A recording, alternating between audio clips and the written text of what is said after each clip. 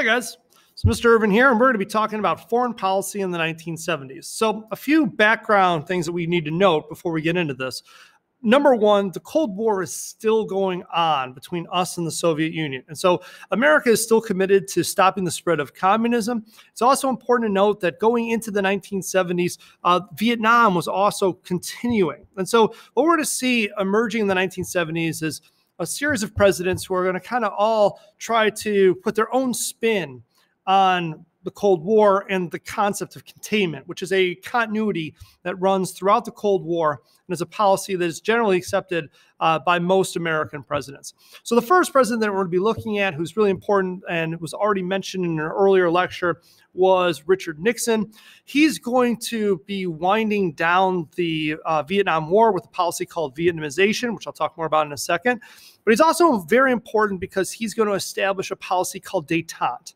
And one of the things that we need to understand and remember is that throughout the course of the Cold War, there are periods of rising tensions between us and the Soviet Union, and then times of easing tensions. And in the 1970s, for the most part, our tensions are easing between the United States and the Soviet Union. And a big part of that is Richard Nixon's policy of détente.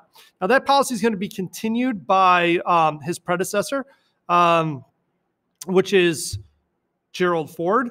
And then that's going to be continued later, or at least attempted, by Jimmy Carter. But we're going to see by the end of the decade, détente is going to kind of disappear, and tensions are going to rise again by the end of 1970s and into the 1980s. So what we want to do is just kind of go through each of these presidents and talk about their general policies and also some of the key events that you should know when thinking about them in the 1970s. All right, so I really want to quickly go through this idea of Vietnamization, mainly because it was already covered in an earlier lecture. But let's just remember that Vietnam still made up a large part of Nixon's foreign policy, and a big part of what he was trying to do was draw down American troops who were doing the fighting in Vietnam and instead turn over those fighting responsibilities to South Vietnamese troops.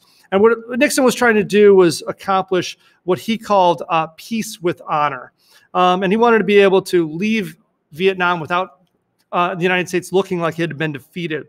And it was able to actually leave Vietnam by 1973, largely with the help of his Secretary of State, Henry Kissinger, who was able to negotiate the Vietnam Accords, which allowed the United States to completely remove its troops by 1973. But our main focus today is going to be more on some of the other policies that Nixon engaged with, the most notably détente. And détente was this easing of tensions between essentially the United States and the Soviet Union, the Western world, which was capitalist, and the communist world of the East. And both countries had a lot to gain from this, not friendship, that's too strong of a word, but the thawing of tensions. Most notably, it would allow us to maybe increase trade. And secondly, it would allow us to maybe slow down the arms race that had been going on since really the 1950s. So how did America do this? There's a number of examples of détente that we need to note. One of the first things that Nixon did was he actually was one of the first presidents to go and visit China since China had fallen to communism in 1949. And so what he's doing is he's reestablishing relations with China after having been cut off for decades. And this allows for America now to not only openly negotiate with China, but also it opens the door for trade. So that's a really important first step. At the same time, he's trying to reduce arms between us and the Soviet Union. So obviously the ghosts of the Cuban Missile Crisis were still in the minds of a lot of Americans and politicians. And there was this fear that we were kind of on a path towards mutual assured destruction, or MAD. And so SALT I was negotiated and signed in 1972, which reduced the number of ballistic missiles that were in the arsenal of both the United States and the Soviet Union. Missiles like this intercontinental ballistic missile that we can see here, the Titan II, which was capable of carrying a nuclear warhead. Okay, so all of these things show an easing of tension between us and the Soviet Union. But it is important to note that it is not the only foreign policy challenges that Nixon faced during his time in office. Another major challenge, in addition to Vietnam, in addition to obviously like creating less tension between him and the Soviet Union with Detente. There was also a growing energy crisis in the United States. And America faced what we call an oil embargo in 1973 when oil was cut off to the United States. Now, a big reason for that is something called the Yom Kippur War. So the Yom Kippur War was between primarily Egypt and Israel. And Egypt surprise attacked Israel in order to gain back land that it had lost from Israel in 1967. And this basically kind of caused Israel to have to retreat. And it was from aid given by the United States in the form of billions of dollars worth of equipment that Israel was able to kind of defend itself. Now, that support by the United States for Israel did not sit well with Egypt and some of the other countries that were part of a larger organization known as OPEC. And OPEC was one of the largest oil-producing organizations. It was a series of countries that produced oil that were mainly from the Mideast. And this had major consequences. When they upsetting OPEC caused them to cut off oil to the United States. And what that did was it led to oil shortages within America. And as Mr. Brigham talked about, what that's going to do is it's going to lead to an economic crisis as we see huge inflation in America and major economic problems, a recession that takes place as we no longer have access to cheap oil. So this was a major problem that not only would Richard Nixon have to navigate, but other Americans would have to kind of come to the realization that we were tied globally to oil from other countries.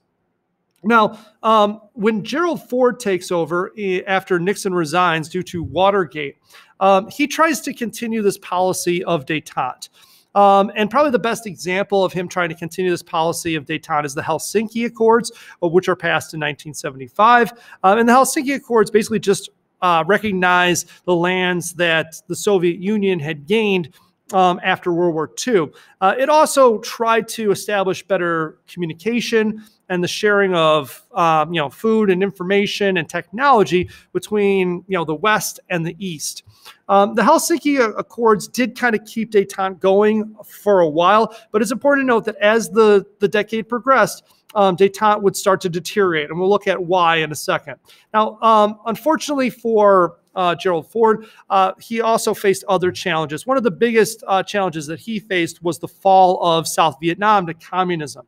And so the United States had actually left South Vietnam by 1973, and we had left it. It was still a democratic country. It wasn't communist, and it was the South Vietnamese army that was holding off North Vietnam and the communists. And by 1975, the North Vietnamese army had overrun South Vietnam with the help of the Viet Cong, and we see the capital of South Vietnam, Saigon, fall to communism. And so Vietnam is reuniting under one communist country. So this is a major blow to a lot of Americans who remember, we had been fighting the Vietnam War to prevent this very thing for such a long, long period of time. To see the South Vietnam fall to communism was something that was obviously very difficult, and it was detrimental to Ford and his presidency. Ford, for a number of reasons, isn't elected in 1976. And so taking over for Ford is Jimmy Carter. And Jimmy Carter is going to have a policy that's built on what we call humanitarian diplomacy, or a focus on human rights. And so Jimmy Carter's main focus is trying to create peace around the world for other groups of people, just so people are treated fairly.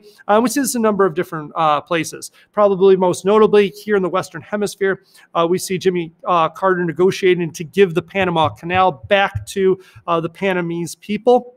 We also see probably one of the most important accomplishments of Jimmy Carter's foreign policy, the Camp David Accords, which brought together representatives from Israel and Egypt to Camp David. Now, these countries had just fought multiple wars over the course of the last few decades, and it's at the Camp David Accords that the two countries basically took a big step towards peace. Israel gave back land to Egypt, and in return, Egypt recognized Israel's borders. And so, obviously, this was a major step towards peace in the Middle East. We also see attempts at continuing the arms reduction treaties that had begun under Nixon. So there was an attempt at a second SALT treaty in 1979. SALT II, as it became known, never got passed, though. And that's because, as I was saying before, there's this deterioration in relations between us and the Soviet Union. So there's a number of reasons why detente begins to deteriorate. Part of it is challenges that America is facing overseas, primarily in Iran. So you got the Iranian Revolution that's happening in 1979. And remember, the United States had helped bring a new government to power in Iran in 1953 with the help of the CIA and covert actions. And now as that government was unpopular, it was overthrown. And because America was associated with that old government, there was a lot of hatred within Iran towards the American government. And so there's a group of students who stormed the U.S. Embassy in 1979. And as they storm the U.S. Embassy, they take Americans who are working in that embassy hostage. Now, this creates the Iran hostage crisis, which is going to last from 1979 all the way through 1981. And this creates tension between us and Iran. We actually attempt to free those hostages. It fails under Jimmy Carter. And we also have some economic consequences of that as well, as Iran cuts off oil to the United States and sparks another energy crisis at the end of the decade. But at the exact same time that the Iran hostage crisis is going on, the Soviet Union invades Afghanistan. And that really kills detente, because we see this as the Soviet Union trying to make a play for the Middle East. Afghanistan is right next to Iran, and we feel like the Soviet Union is trying to gain influence in that area. And so immediately the United States breaks off relations with the Soviet Union. Obviously, the SALT II treaty is just defeated. We actually cut off an embargo grain that we had been sending to the Soviet Union. We start to criticize the Soviet Union about human rights violations. And this leads to obviously a deterioration that's going to actually amp up tensions during the Cold War. And those tensions are further solidified with the election of Ronald Reagan in 1980, who takes a much more hardline stance against the Soviet Union. And we're going to see how that plays out as part of the Cold War in a later lecture. So take care.